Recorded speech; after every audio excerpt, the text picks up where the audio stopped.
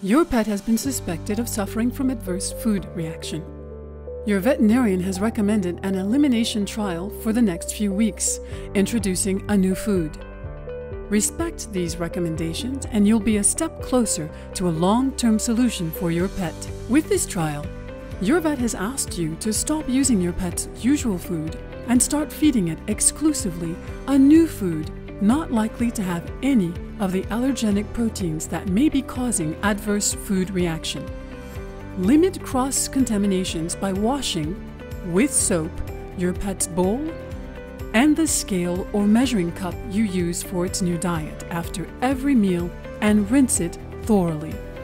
You should also wash your hands before handling the new food, even if you've been preparing human food, and especially after handling other pets' food. If there are other pets in the family, keep a separate bowl, scale, and measuring cup for your pet's new diet. Ensure that every member of the family understands the risks in feeding your pet snacks. You might also warn people living in the neighborhood or family guests who might feed your pet. Even vegetables that have been on the same plate could trigger an allergic reaction and will impact the reliability of the results. It could mean you will have to start the elimination trial from the beginning.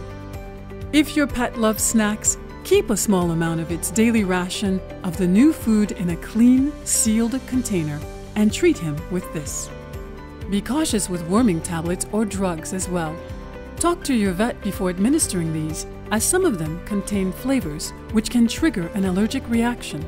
Keep the bag of new food sealed between meals and store it in a clean, cool, and dry place. For added protection, you may place the bag inside a sealed container, but do not pour the food out of the bag into the container. The manufacturer's bag is the best place to store the food. Let's apply these rules for the next few weeks, and you'll help your pet in the long term. Learn more about nutrition for allergic cats and dogs at royalcanin.com.